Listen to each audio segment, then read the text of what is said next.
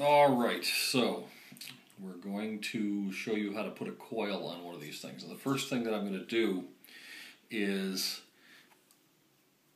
make a coil at about the same rate of speed that I normally make them at. And I'll give you an explanation of what I'm doing after I'm done, but just watch what I'm doing first so that you can see what happens here.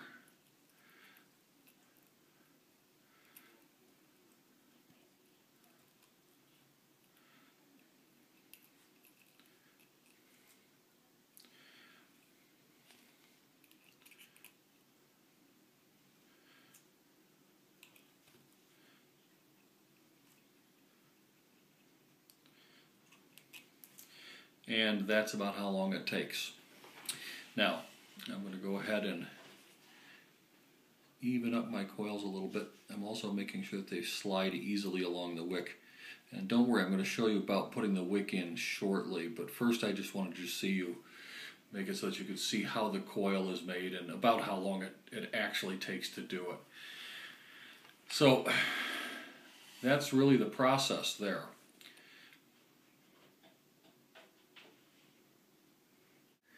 And this is a close-up of what the coil looks like once it's installed. Go ahead. Okay, so I'm going to attempt to slow things down and give you some close-ups of how we got through that. I'm going to take quite a bit more time on this pass so that you can really see what happens. So the first thing that we're going to do is we're going to loosen up these screws about a turn or so. Nothing critical here. And I'm going to take my wire and slide it under the screw. Give myself a couple of little pigtails here. This is always clumsier when you slow down, by the way. And see how I can pull that straight out like that and down and over. So when they're down like that, we're going to take the correct wrench. We're going to take it and tighten it down. Now, you don't have to be an animal with that. And if we just take the wire here like that, it will snap right off. Now, if you take a close look here, I'm going to come around the outside, not the inside, but the actual outside of the wick. And I'm not pulling hard on the wire, I'm just guiding it around.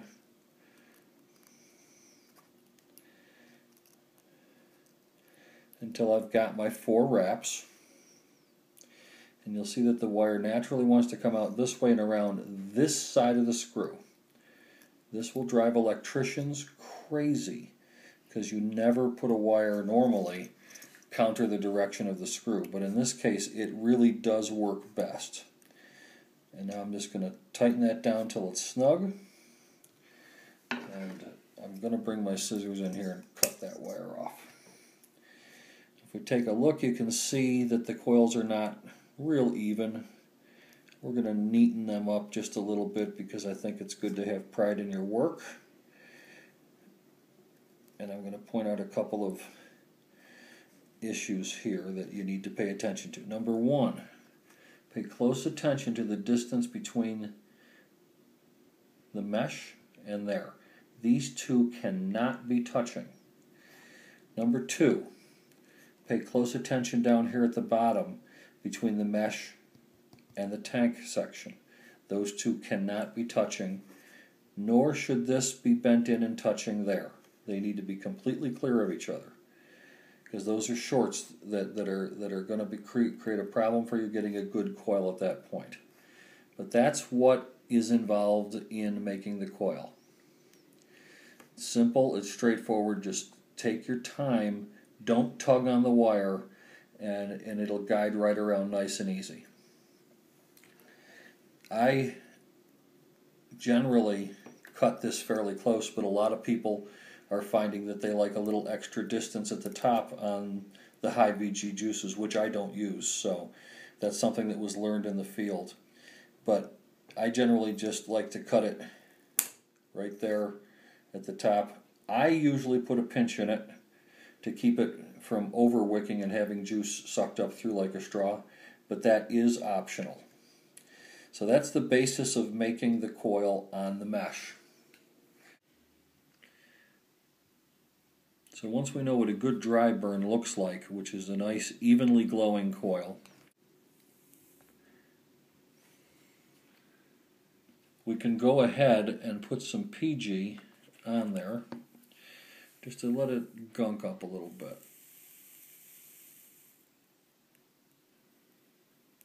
We're letting it go until it actually glows. We're burning it right off.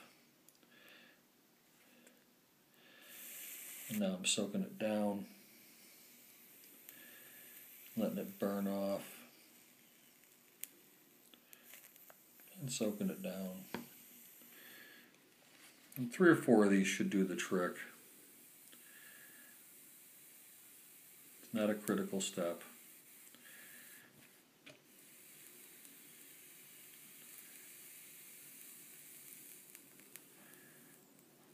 And again, we go to the point where it just burns right up.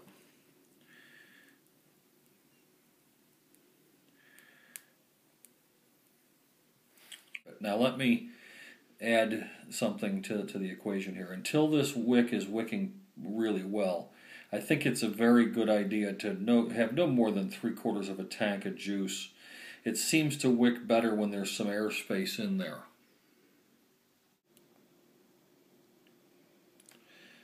We're going to give it a little juice, soak it up. And at this point we're really looking for, are the end leads outglowing or are they going evenly? And the answer is they're going evenly. This is just 100% PG.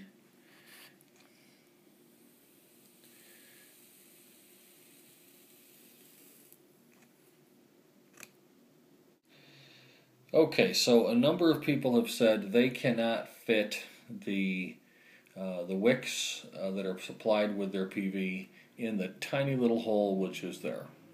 And I believe that because they don't know how to do it yet. These come soaked so that they will wick in advance. Now I'm going to go ahead and start rotating that between my fingers and compress that. And it will tighten right up. And once you've done that, that wick will slide right into there and fit just perfectly. So now that we've got the mesh in place, we're going to go right ahead and make another coil. Pull that around like so.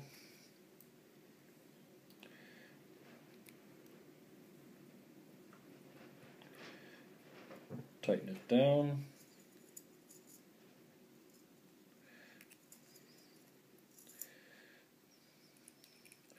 Just want to mention, as a safety precaution, you should always do this with the battery out of your PV. So it's not firing when you push down on it or do something like that.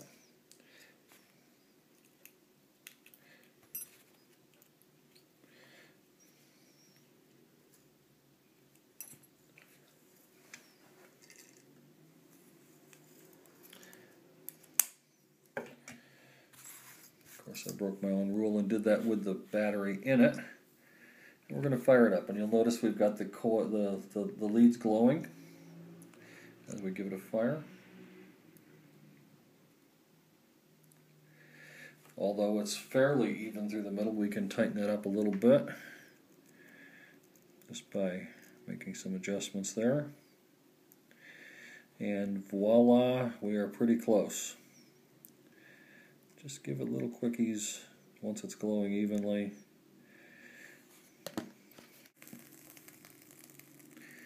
And once you've got that all glowing nice and you've burned off the wick a few times, go ahead and put a couple of drops of your own juice on there.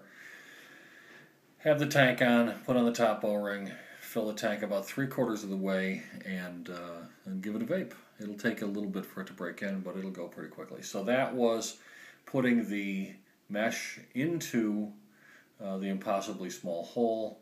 It will compress down. You just have to work it through your fingers until it goes down to that size and slide it on in, and you should be good to go.